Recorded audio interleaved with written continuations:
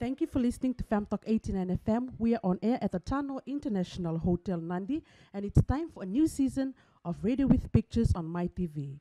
Thanks to the support of UNDP, Cafe program supported by the European Union, DFAT, and the International Women's Development Agency. Thank you, Francis. In February 2014, Cabinet adopted the National Gender Policy. So how can we ensure that it's resourced to not only respond to current priority programs of the Department of Women, but also address the cross-cutting issues of participation from local governance to local government to national forums, including Parliament?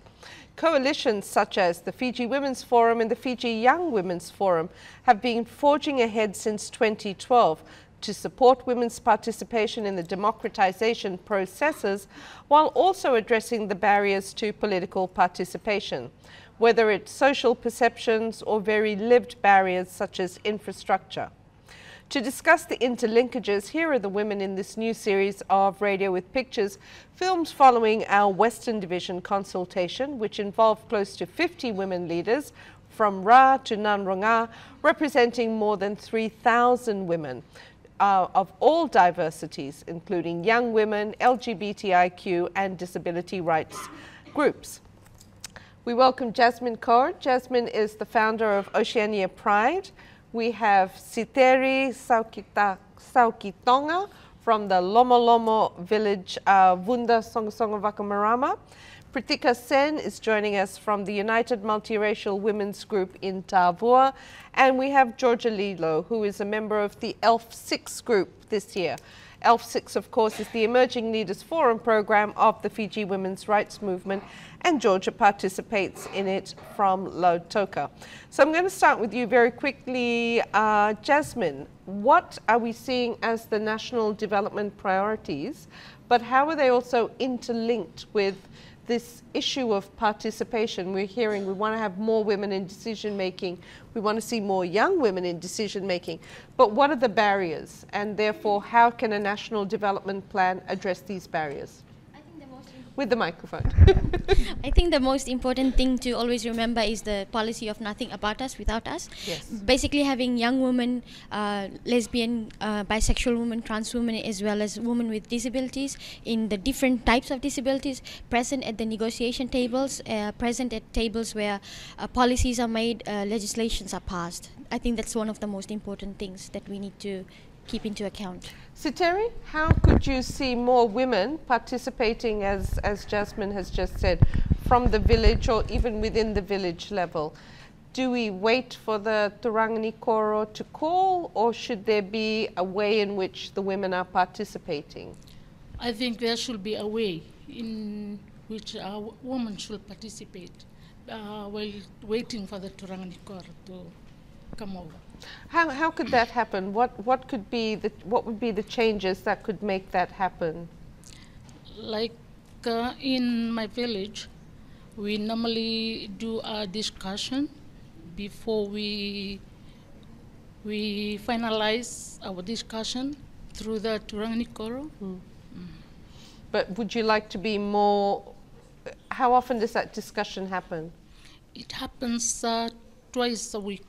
Okay, so you're talking to the Turangani Koro twice a week. Yes. Do you go into the Boseva Koro meeting? Are you participating there? Yes, of course. And how does that work? What are you able to achieve by meeting twice a week, by participating in the Boseva Koro? We normally do what been suggested by the Turangani Koro, from the Turangani Koro. Like we normally do our village health cleaning up in every Tuesday. And do you come up with ideas to share with the Turangani Koro? Is that an opportunity there as well? Yes, of course. So you're able to make suggestions too? Yes. Okay, thank you. Pritika, Tavua has very few advisory councillors who are women. If we want to see national development that is gender inclusive, that is responsive, how do we address these barriers or this underrepresentation? What needs to happen? we need more women to be in advisory council. Yes. In mostly in committees, because women can understand another women's voice, and they can arise their voices to ahead. So you're saying not just to be appointed as the advisory councillor, but participate in all the committees. Yes. Why aren't women being selected? Why do you think that's happening? Because women should expose themselves in such in decision making. They should expose themselves, go to the in communities, in the clubs. They should join. Then they can go ahead to be in such a advisory council. So you have a lot of multiracial groups in Tavua. Obviously, women are highlighting what they're doing. They are demonstrating their leadership, their qualities, but yet you're not being selected. Yes. So even when women are, as you say, being exposed to learning, to participating, they're still not being selected. Yes. What's the problem again? Who do we need to be lobbying, or who do we need to be reminding that you need to have this equality? We should have go and attend the workshops and clubs, and we should go and attend, and then we can expose the women to be in that field. We should expose ladies to go in that field. Okay, Georgia. So if we take the example from Pritika that women need to be supported in terms of capacity building, as well as young women of all diversities, and they are doing that. They're doing these activities. Some of the leaders are going out to workshops like our divisional consultation. What's causing this imbalance in decision making? Why do you think they're not being selected? Well, as a young woman, I feel that they're not being selected because of the cultural barrier. It's still a very strong thing, especially in Fiji, because in the Italke culture, in the Indian culture, and even in a mixed race culture, women are still seen as the weaker species and therefore won't make decisions as well as men because we're affected by hormones differently. So they're seeing us as these crazy mental psychos that won't be able to think straight for a few days of the month, and we shouldn't be taken into consideration because men don't go through these problems, and therefore they'll be of sound mind the complete month. Okay, so if we take that as a rationale for why women aren't being selected, yet we have a national gender policy. It's based on a convention called the UN Convention for the Elimination of All Forms of Discrimination Against Women. So shouldn't that be the reason to overlook these female realities? It still, I don't think, is followed through, especially in rural communities, because it's one thing to put a convention into place in the national government, but in the smaller local communities, there isn't a UN representative there to see it followed through. So I think that is what the major issue is that it is put in place, but the smaller communities don't acknowledge it because they feel, oh, well, we're a small community, we're still very culturally sensitive, so we have to stick to our old ways because we live in this rural community and don't have to listen to the national government. But Pritika, wouldn't you expect a district officer or someone in local government to be making sure that the national gender policy is localized? If they've made a commitment to women's rights and gender equality, that's their job, right? They work for government? Yes, they should come in. The district officer should come and visit, and especially they should come and speak to the ladies, the women, and talk about them. And then she's the responsibility to select the ladies to be an community member in the advisory council. So do you think a national development plan should really make sure that when it comes to not just resourcing the Department of Women, but do they need more resources in these other government departments? What do you think, Georgia? I feel that they do need more resources, especially in the rural areas, but there is just a lack of understanding with the national government and all the little local governments and the divisional governments. So it's more of a long-term plan than it is a short-term plan, which is kind of sad. Because it was ratified at least a decade ago, right? Yeah. Coming back to you, Siteri, we have these gender equality commitments. Is the information reaching the village level, the Bosevakoro, to understand what we mean, or what does it mean to be gender inclusive, to have gender inclusive village plans? Is that happening? Yes, of course. Okay, how does that happen? Why is that happening? What's the difference? Like the land management systems being planned, and we are starting within the last 5 months. The land are given to us women, and we start planting few vegetables and through the help of the Turangnikoro. So he's seeing the need to give women access to land. Yes. And do you think this should, I mean, what made him have this realization? Did he go through some special training, or how come he's done this together with the women's group? He gave his own land to the women, and he told us to divide in each group. So we started doing the planting of different vegetables and crops. Excellent. That's a really good model in terms of within the traditional structures that women's needs are being responded to. Going back to you, Jasmine, I mean, we're talking about all of these commitments, and as Georgia said, she doesn't want it to take another 20 years, right, for the commitments to be realized. What are some of the strategies in terms of, for example, the Young Women's Forum that's been identified to take gender equality forward, particularly looking at national development? So basically, with the Young Women's Forum, what we are really trying to do is get young leaders from communities all over Fiji, including the rural sectors as well as the northern, and really getting to give them the skills that they need in terms of leadership, in terms of attending the various workshops as well as conferences where they are able to not only gain knowledge to be a more active and accountable citizen, but also to be able to have the kind of confidence that they need to be able to address these issues and hold the government and the authorities accountable in terms of ensuring a gender policy where all likes of women are represented, as well as being part of the decision making.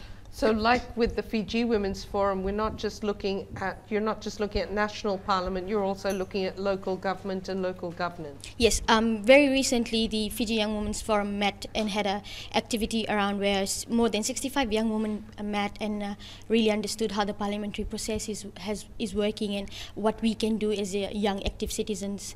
And we've also been looking into the Local Government Act, and we are really hope we have already identified young women who are ready to take the local government. To contest the elections, yes. Not take it over. Yes. Speaking of local government, I'm going to come back to you, Pritika, because we were having a separate conversation. You've completed your 7th form. Yes.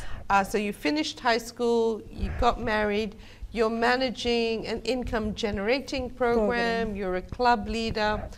In terms of all of these experiences, what would you like to see the priority in terms of the National Development Plan? What would you like to see happen in the next 5 years?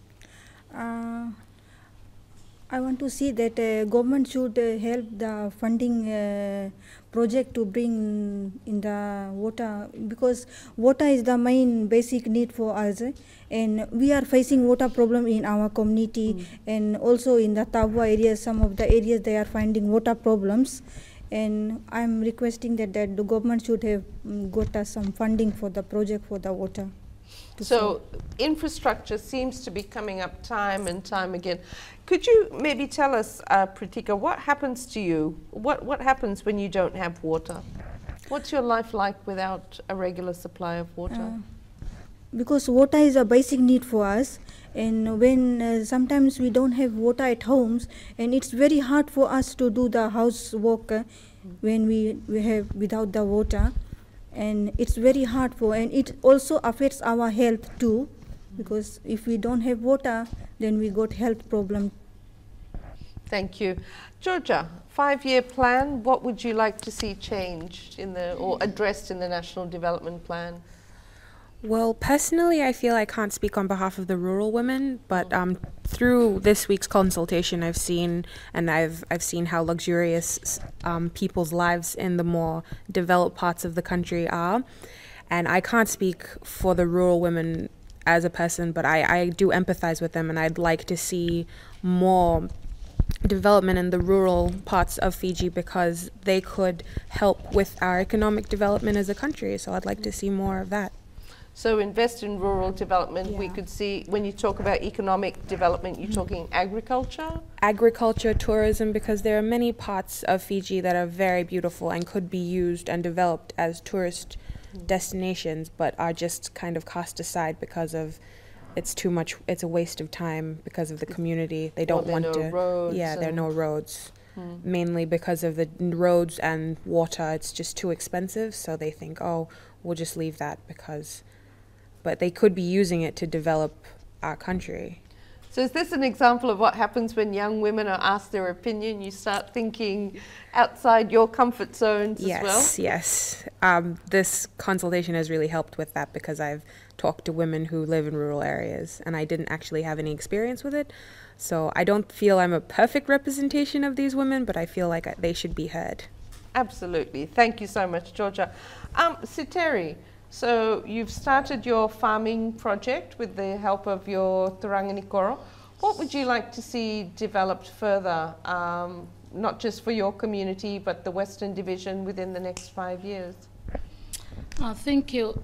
What I would like to need in the next 5 years is that I would like the Department of Agriculture to support us in various ways so that in the next 5 years we will be able to come up or what our needs to be met in the next 5 years from the government. And Okay, so explain to me, what do you mean by support your needs? What do women in agriculture need right now? micro farming of rural commitment, and to include women in substantial roles. Okay. How could that work? What would the Department of Agriculture need to do? Do they need to come and meet with you regularly? Do they need to have funding available for women who are involved in the agricultural sector? What does that look like? Yes, it should be accountable to women so that the land management system will come to accountable to the women for what is needed in our village area. So one is about the access to land, but also supporting you in the agricultural sector as well. Yes. What are you growing, by the way? But we planting cabbage, tomatoes, and all of kinds of vegetables. And what do you do? Do you go and sell that at the market, or are you selling it in the community? We just sell it in the community. So how much are you earning as a farmer now compared to before? We earning about $70 to $80 a week. And is that okay? Is that what you cost as what you'd like to earn? We've been talking a lot in Radio with Pictures about what women should be paid for the work that you do in the rural economy. Is that what you feel you deserve to be earning every week, or should you be earning a bit more? I think we should earning a bit more, Such as? 150 to 200 a week. Okay. All right. So you need to be selling or producing it at another level, right? Yes. To be able to be earning that. Yes. Thank you so much, Siteri. Jasmine, 5-year plan. I'm sure you have a lot of ideas. Which sector would you like to tackle? I think health is one of my biggest concern in terms of development, because you cannot really talk about development when you have a bulge of youth and women who are not eating healthy or not feeling feeling well. So health would definitely be one of my biggest area of concern, and another would be really in terms of LGBT. Our constitution really gives us a non-discrimination clause on the basis of our sexual orientation, gender identity, and gender expression. But now what I would really like to see is more awareness programs in terms of raising more awareness at the community level, at the village level, on how it is like to be a person who's has a diverse sexual orientation, and what our specific needs.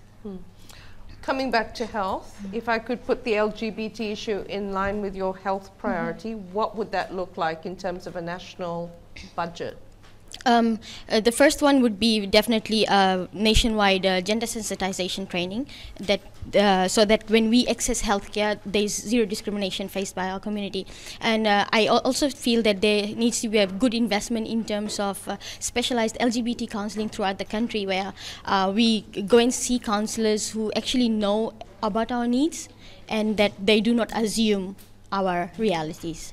Okay, so looking a little bit further, a 20-year plan by 2035. Pritika, what would you like to see happen, not just in Tabua but in Fiji? What is the Fiji you envisage? I have to see a great improvement of infrastructure in the Western Division, and especially in terms of water supply. Water supply. Yeah, because we are facing more difficulties in water supply in Tabua areas and also in Batukola areas, and we are suffering more water. It's been very long. Drought. Yeah, since 6 years, because I'm married there, and it's 6 years we are suffering for that problem. And do you have regular piped water, or no? Is this? We depend on boreholes. So what's happened to the borehole water after 6 years? Is it a clean supply? It's a committee project, and due to the landslide, we find difficulties because now it's very drought season, and we find more difficulties to receive the water. Sometimes we don't have water at home to drink. Just we receive 1 drum of water once a week. That drum is how many liters? 50 liters. The 50. big, yeah, 1550. 50. 50. Yeah. And that's all you have to manage. We have to manage 1 week. Okay. That 1 drum. If no raining, if sometimes no raining, because now it's drought season, and we find so difficulties to use that much of water. Thank you. Georgia, 2035, by 2035, 20 years' time, what's the Fiji you'd like to see? I'd like to see a more economically stable Fiji, because a lot of young people find difficulties getting jobs because tertiary education is so expensive, and I have friends who have gotten through high school and their parents cannot afford tertiary education, so they have to go on a loan scheme, and then getting a job after that is just it's hellish. So I'd like to see a more economically stable Fiji that has jobs for everyone, or at least has opportunities for kids or young people to earn back what they owe to the schools that they've gone to get these degrees. Yeah. So have an education system that's affordable. That's affordable, all the way, yeah, and inclusive. Yes. Because I realize they do have scholarship schemes, but they're not available to mixed race young women, or even young women. A lot of them are very inclusive of the males, and inclusive of more. Sorry, what is the word I'm looking for? The more highly qualified? No, I'm sorry. The Itauke, the chief's lineage, Okay. yeah, they're more inclusive of those sons of the chiefly lineage, and not really of the daughters. Okay. So you see all the Ratus with scholarships, but not the Andes, which is a little bit disappointing. So I'd like to see a more gender inclusive and race inclusive scholarship scheme from the government and from. And should we be looking in 20 years? Do you think the scholarships or the priorities should be geared towards, we're hearing more about the need to invest in agriculture, the agricultural economy. Should we be actually providing more incentives for young people to be studying in the agricultural sector?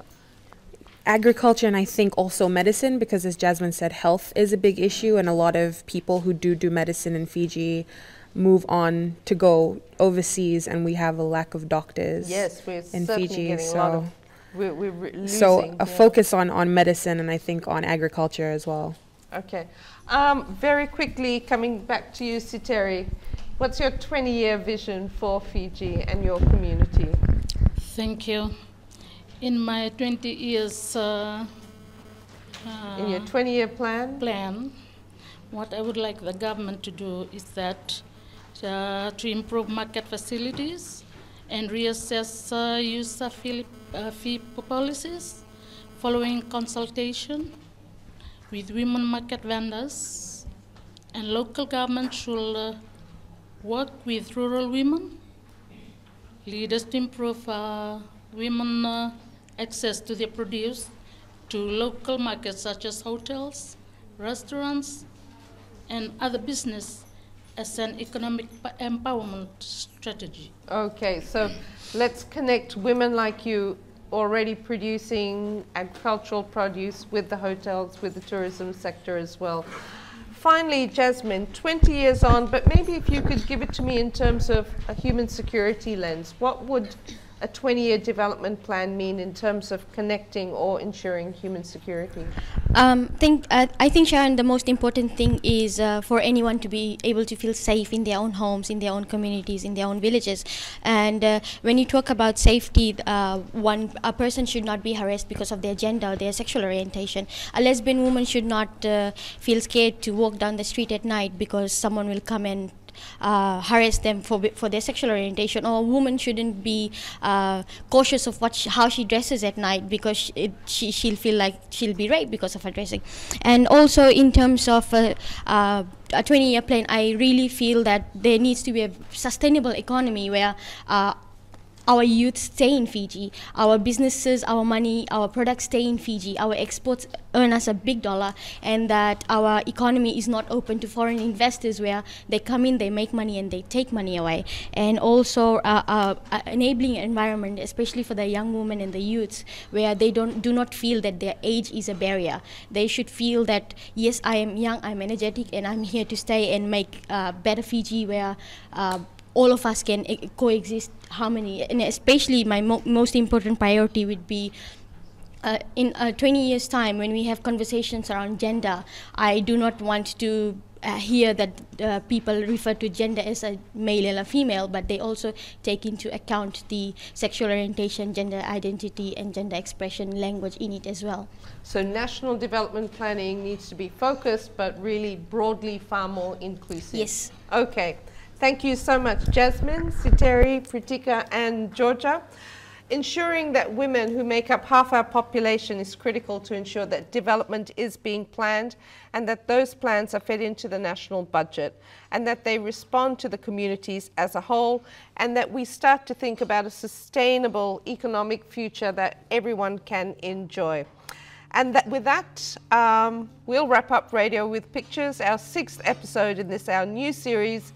It's back to you, Francis. Thank you, Sharon, and we'll be back at the same time next week for another episode of Radio with Pictures. And don't forget to tune in to FemTalk 89 FM Suva if you are living in the Nausori and Navua corridor, or FemTalk 89 FM Lambasa, on air from 10 a.m. to 2 p.m. every Wednesdays in Lambasa town.